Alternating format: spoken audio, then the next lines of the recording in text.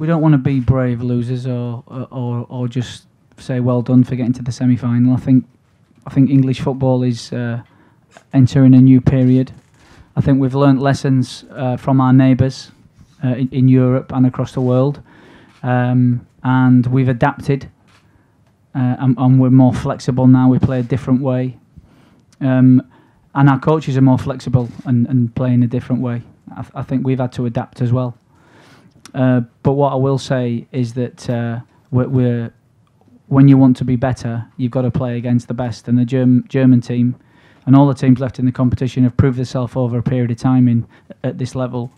And we want to make sure that we don't become teams that are good at qualifying or getting out of groups. We want to be known as teams that win tournaments. I think the last four teams or last four countries are now Spain, Italy, England, and Germany. I think this is maybe not in first, second, third, and fourth, but these are right now the best countries in Europe.